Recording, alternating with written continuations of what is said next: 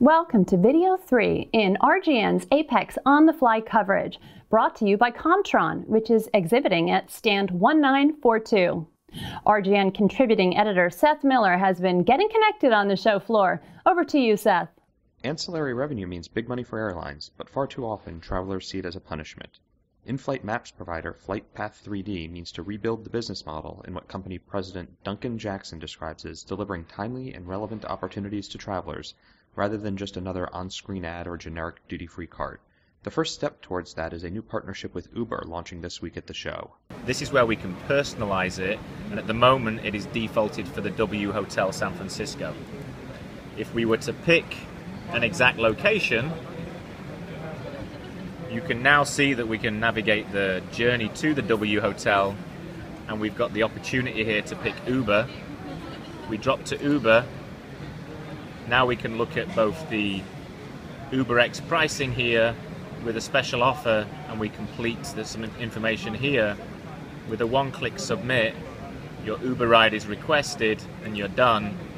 And up here you can see that Uber's already in place. The streaming IFE-in-a-box market remains strong on the show floor this year.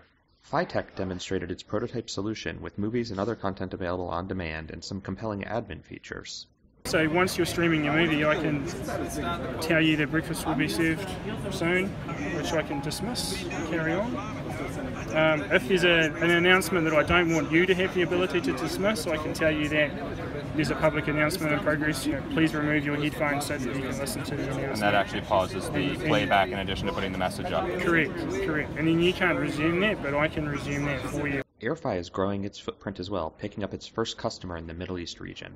So they got a strong reference through one of our other customers and found us to be a very flexible, cost-effective platform and able to deliver to them a in-flight entertainment platform within only 6 weeks.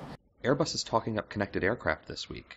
As of mid-2017, Thales, Panasonic, Zodiac, and Rockwell Collins will all be able to offer line-fit connectivity on all new Airbus aircraft coming out of the factory.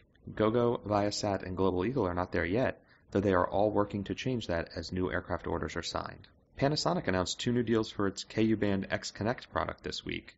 Air Tahiti Nui is a new customer on the platform, with its 4 new 787 Dreamliners set to be delivered line-fit with the product. China Eastern also expanded its commitment to connectivity on its long-haul fleet, with new delivery 787s and A350s also now under contract. Finally, the much-anticipated activation of Inmarsat's Global Express product was announced during the show. Lufthansa is the first carrier to turn on the system, with a single aircraft running in soft launch mode. More planes are expected to be fitted rapidly into the end of the year and beyond. Travelers will soon be able to fly the newly branded GX for Aviation in Europe and beyond. That's it for our Apex on the Fly coverage from the Apex Expo in Singapore. Thanks again to our sponsor, Comtron. Visit runwaygirlnetwork.com for more industry news and analysis from the Apex Expo.